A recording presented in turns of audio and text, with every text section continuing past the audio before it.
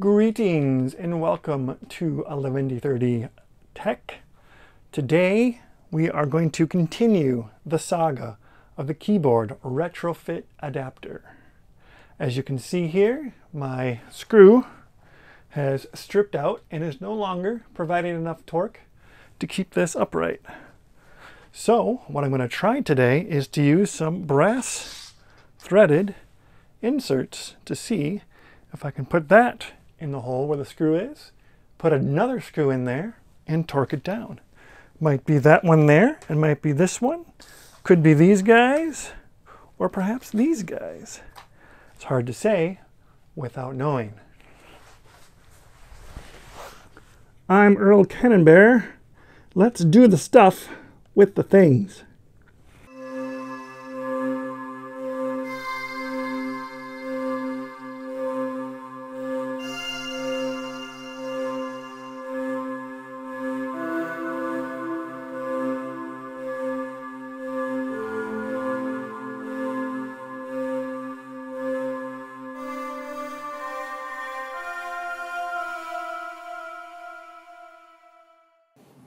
Okay, so I have here on my table the stripped adapter. Let's see if that's going to come out.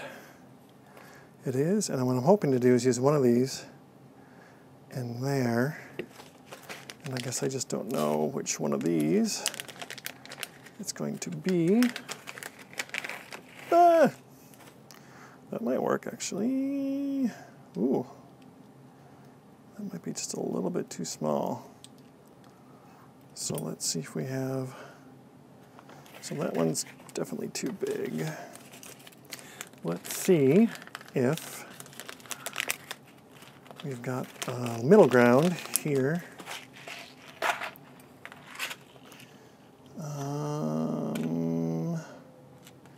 Yes. Oh, great. That's kind of cheap. That actually maybe one more. I don't know if there's a front or back. I've never actually used these, so. Actually, no, that's more like it. So now, what I need to do is find my heat source, which I'm going to use a soldering iron, and we'll see if we can just plop that sucker in there. All right, let's see if I can find the soldering iron. Okay, so I don't really have any idea where the soldering gun is. Soldering iron. So we're going to have to just kind of look around. I'm going to check the garage.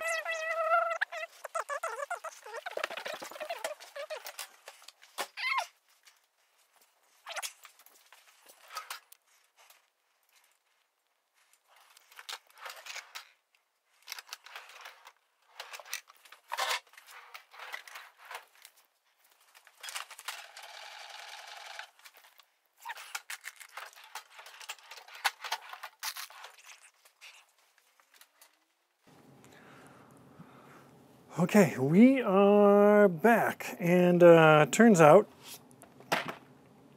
I don't have a soldering iron, so I had to go out and get one real quick. I think I took all of my soldering irons to work, so I'm gonna blame it on that. Ooh, look at this! Whoa, fancy little Y holder. So I am going to plug this guy in, get it heated up, and see if it works for the purposes of which we want to use it. So you go there, you can go there, you can go there. Should I? Yeah, let's take that out.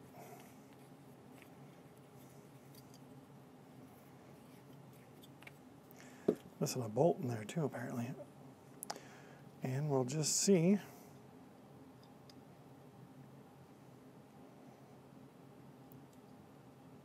if that works. I'm almost thinking I should maybe do this on the keyboard stand itself, but we'll try this first. That is actually heating up. Heating up in a good, working, good kind of way. So I think,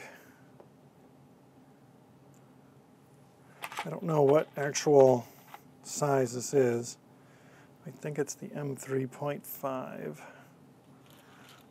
from out of here. So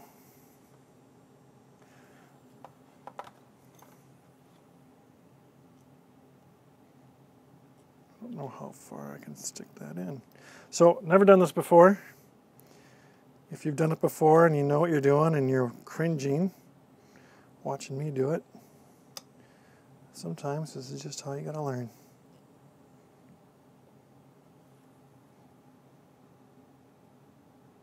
That seemed to do something there. Yes, that is. Ooh, there we go.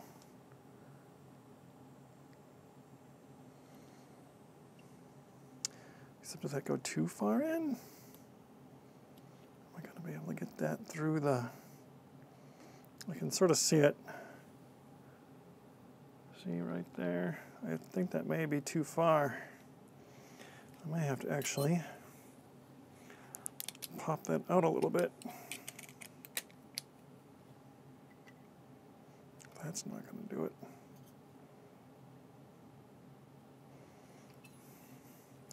So I'm not exactly sure how to go back now.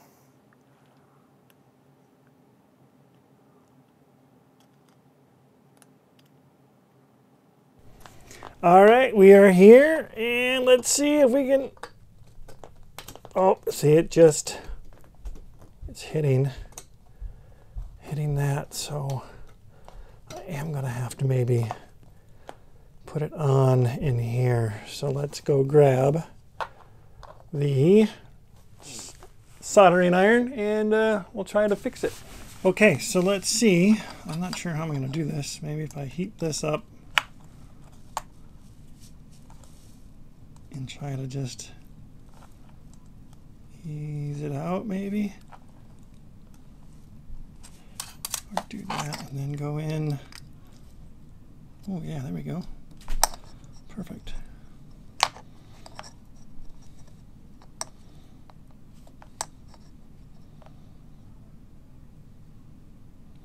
Let that cool.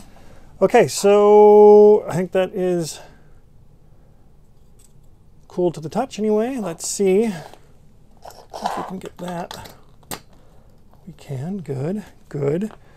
Let's see if we can get that up, Simba. This keyboard's heavy. Oh. Okay, good. Let's see now. Cool. Okay, let's get this. That looks pretty even. Does this.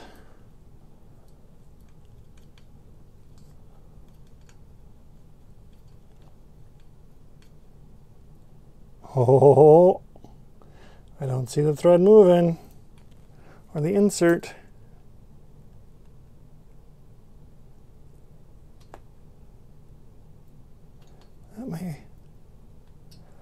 That's certainly better than it was, that's for sure. I'm afraid to tighten it too much.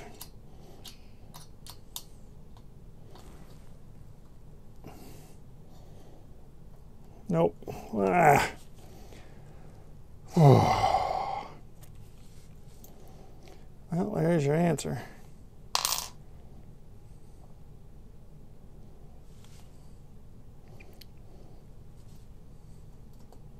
Super glue, maybe?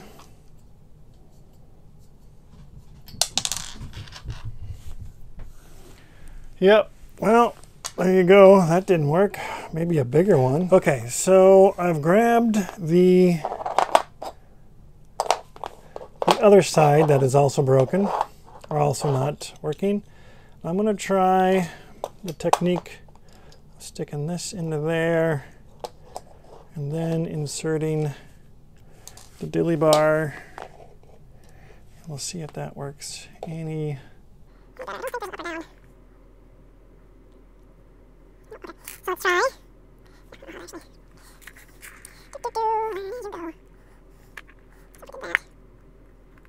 Yep. Or should I put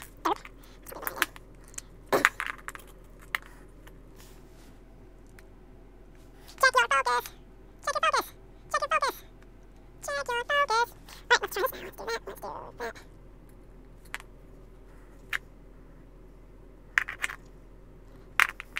Actually, is that I don't know.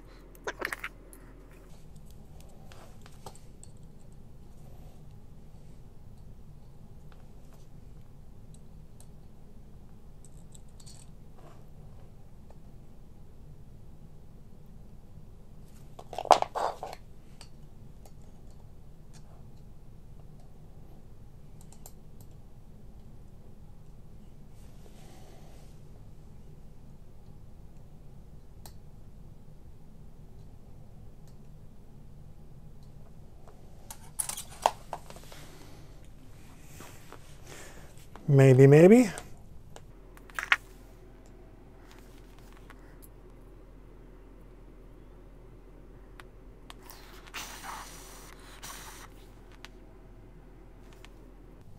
Let it cool, let it cool. The other thing too that I might consider, or have to consider, is that this is PLA. I may want to print one of these out in ABS with that same size hole. And try that. That might be my next move here. Yeah.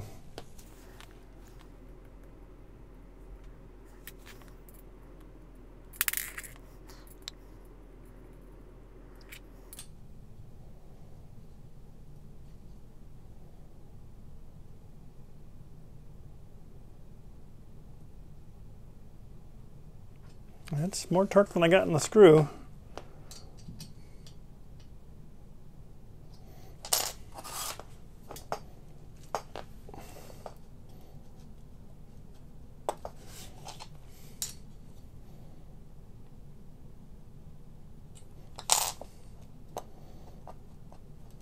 That might actually work. So maybe if I super glue the other one, that might work.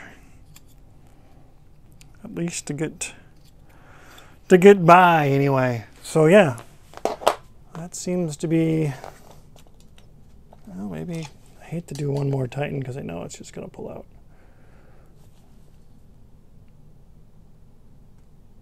I just don't think I have enough plastic there for that to grab onto. Although, so not a great solution, but at least it fixes what I have. So now, let's see.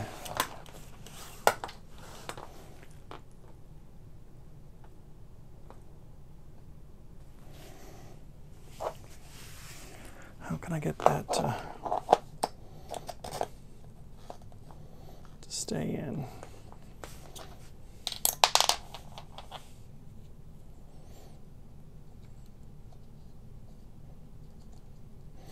This is what I was doing before, so I expect this to not work. But maybe with that new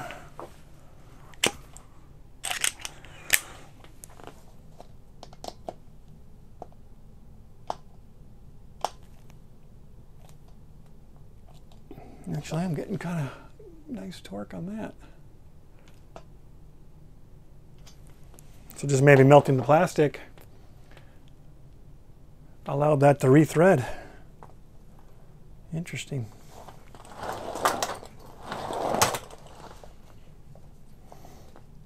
Yeah, these are still solid.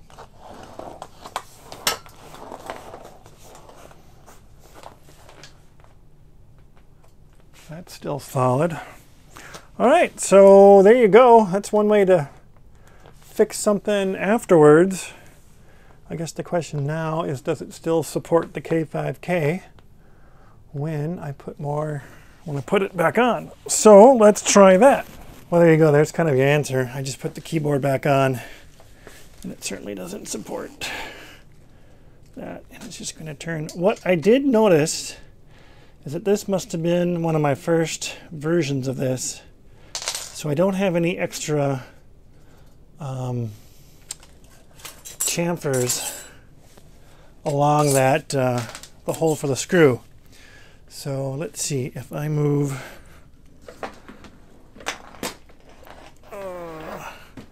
that guy there, you can see, I think this one does. Hard to tell. Yeah, you can see a little bit of buildup there at the screw hole. So I am going to print another adapter in ABS and see what happens. So let's try that.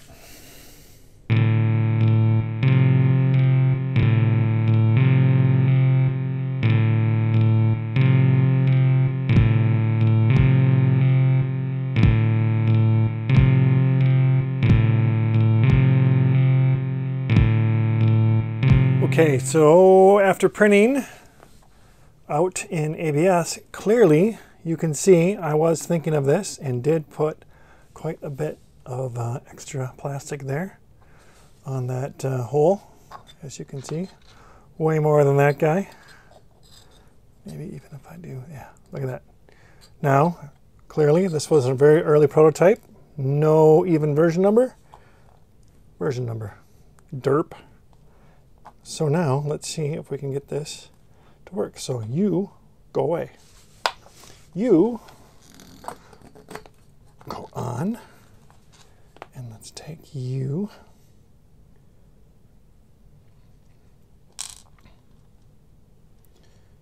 and put you there. Yep, this is going to be a thing. Let's use the same technique as before. And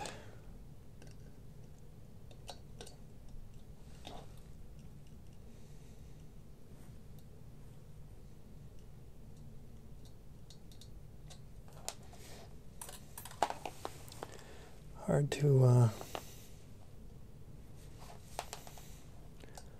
to see when you're filming at the same time.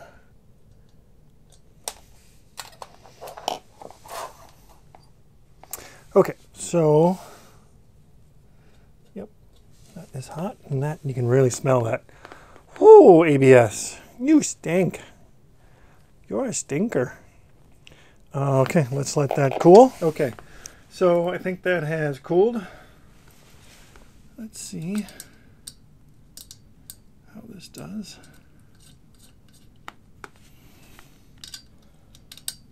Yeah, I could probably grab the shorter one, but for now, that is feeling way better. In fact, let's get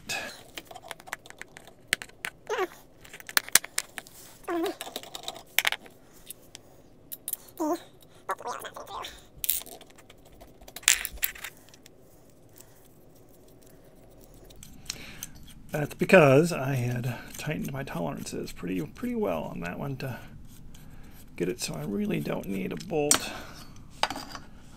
there, or a nut, excuse me, if I don't really want to put one there. So beauty, hey? Let's try that again.